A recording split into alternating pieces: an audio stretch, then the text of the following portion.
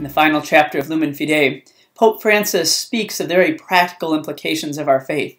He notes that faith isn't merely a journey, but it's also about building something, building a just society, a city as he calls it.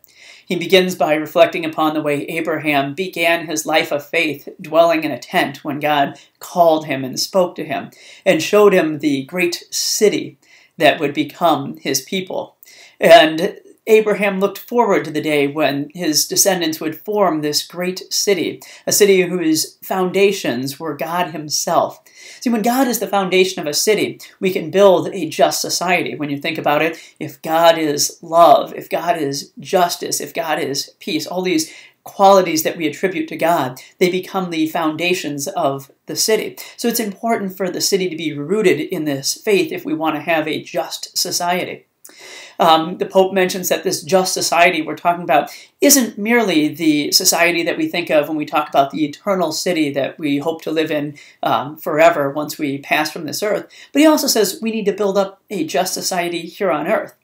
And he begins by noting that the first place that we form a just society, the first place where faith is lived out, is of course in the family. He said that in the union of man and woman in marriage, we see a sign of God's love right there. And he speaks to the way in which we see that sexual differentiation is a good thing. Think about this in contrast to our modern world, which doesn't view sexual differentiation as a good thing. Instead, it tries to conflate sexuality and just say, well, everybody's the same, just have, sex with whoever you want, and men can be women, women can be men, all these types of things. But the church doesn't teach that. We say, no, God created sexual differentiation, and it's a good thing. It's something to be valued. So men and women are, in fact, different from each other, not in dignity, but they are different from each other. And that's a good thing. That's something to be celebrated. So femininity should be celebrated, masculinity should be celebrated, and they shouldn't be conflated. We shouldn't be telling women they need to be more like men, or men they need to be more like women. Instead, we should celebrate this great differentiation that we have. The Pope continues to talk about children, and he talks about the way that children, when we see them through the light of faith, we see a greater depth to God's plan. We see a greater depth to the mystery of being entrusted with a new person. And I think that's a very powerful statement. I think most parents know when they first hold their child that they sit here and they say, oh my goodness, I've been entrusted with this great gift, this human person who I am supposed to raise. And children, therefore, look to parents as models of their faith. And the Pope says, therefore, it's important for parents to actually exemplify faith in their life, to participate in faith themselves, but also to encourage their children to share their faith. And parents themselves should be sharing their faith with their children, for this is how the faith is passed on. But it's also how we build these firm roots for our society. And so we can build a society that's just and that's a society that's for the benefit of all people. And the Pope also notes something very important. He says, while a lot of youth struggle with their faith and go through these periods where the world is very confusing to them, he says there's a sense in which we know they take joy in their faith. They might not always show it at times, but he said, look at events like World Youth Day, and he specifically points to those events. This was written, of course, before the recent World Youth Day in Rio, but we saw it there, certainly. And we see people who are on fire for their faith, young people on fire for their faith. And that's what he said we get when people are encouraged to live out their faith. You see, at these World Youth Days, all people are supported in living out their faith. And we see the fire of faith really take its course in the world. And that's what the Pope is calling us to do, is to support the youth in their faith, to support our children in their faith, so that they can, in fact, live out their faith. They want to live it out, as he says. They just need that support to do so. And so it becomes important for parents to understand their role within the family is to support and encourage their children in faith. Now, the family unit then can build up faith in a larger society. Now, one of the things the Pope notes is that in modernity, the way in which we see this is we talk about the brotherhood of humanity, but we do so without relationship to a greater, to the Father. And he says that what happens is ultimately we learn that this can't endure. A brotherhood that's not grounded in anything doesn't endure. He said our brotherhood as human beings comes from the fact that we do have the same Father, that we're all united in our relationship with God. And that's an important point for us to remember, because if we're to endure, if we're to actually truly give meaning to this phrase, the brothership amongst human beings, we need to remember that brotherhood, implies a father, implies someone greater from whom we acquire this brotherhood. And ultimately, that person is Jesus Christ himself, the gift of the Father come down from heaven. But what we also say when we talk about our brotherhood is that we're saying that God has bestowed his grace upon every human being, and he does so without discrimination. So he doesn't discriminate against people based on race, based on sexual orientation, based on gender, or anything like that. He sends his love, his grace upon all people. And so we are united in the fact that all of us have been enlightened by the love of God, whether we realize it or not. And therefore, for a Catholic, every human being that we encounter is in fact a manifestation of God's grace. And that becomes important for us because it's how we're going to build this just society. See, if we don't view people as being our brothers and having that same dignity, having that same grace bestowed upon them as we have, what can easily happen is we begin to form an elitist culture where I view myself as somehow better based on whatever criterion I choose than you or some other group of people. And then therefore I can do things like I can manipulate, I can treat one group of people as being lesser in some way or another.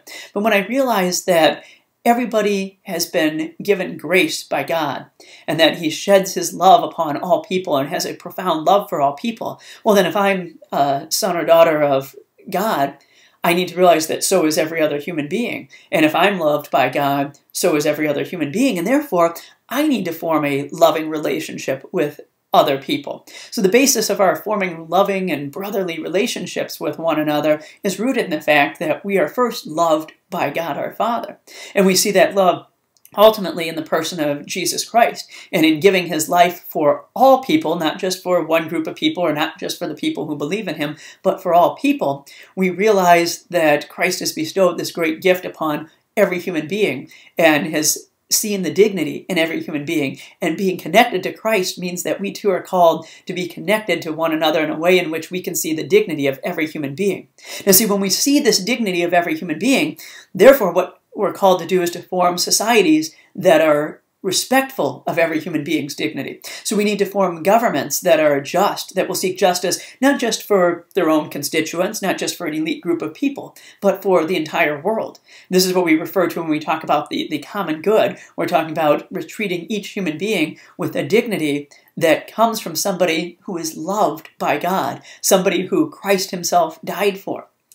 It's also something interesting that the Pope notes, as he said that when we understand God as our Father and understand our brotherhood in that terms, forgiveness all of a sudden becomes possible. He said because all of a sudden what happens is that we realize that God is the source that trumps everything else. God's power trumps everything else.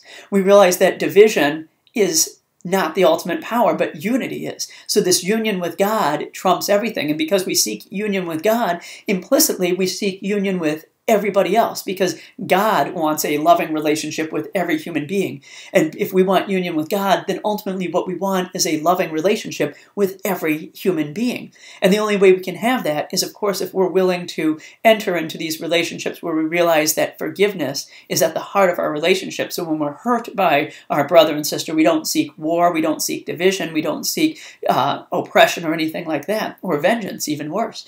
Rather, what we should seek is forgiveness and unity. And that's what we learn when we realize that God is our Father. We realize that our source is in him.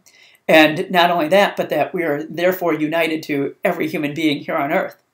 The Pope ends this chapter by talking about suffering. Because he does note that he's talking about, creating all these just societies and this world where forgiveness is possible. And then he talks about suffering because he said, let's not for a second pretend that we're creating a utopian society or living in some kind of a fantasy world. And he says our faith has to actually address this issue of suffering that we see in our world.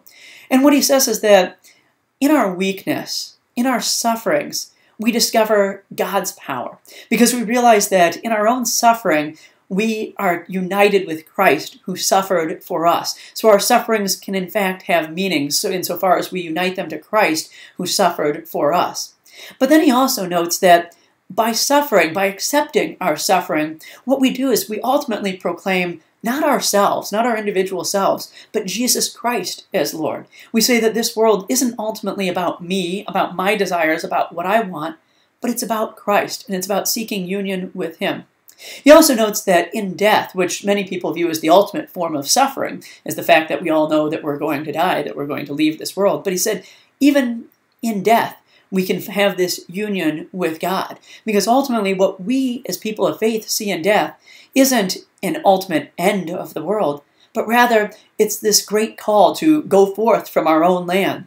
It's a response to God's call to come, to be united with him. So death ultimately isn't seen as this great tragedy, but rather it's seen as that step to following God and ultimately to being united with him.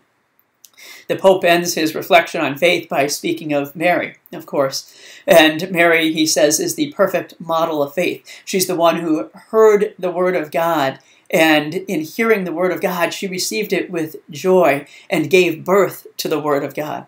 And the Pope says that our lives of faith only become fulfilled when we receive God's word with joy. He said, when we receive our faith with joy, all of a sudden, we can live it out in our world, and we can bear good fruit. And that ultimately is the point of our faith. And he also does make the final note that receiving that word means that what we're giving birth to is, of course, the word of God, not ourselves. He says everything revolves around this word of God, which, of course, is Jesus Christ himself. And so as people of faith, we are called not to proclaim ourselves, but we're called to build this city where we're constantly proclaiming Jesus Christ is Lord.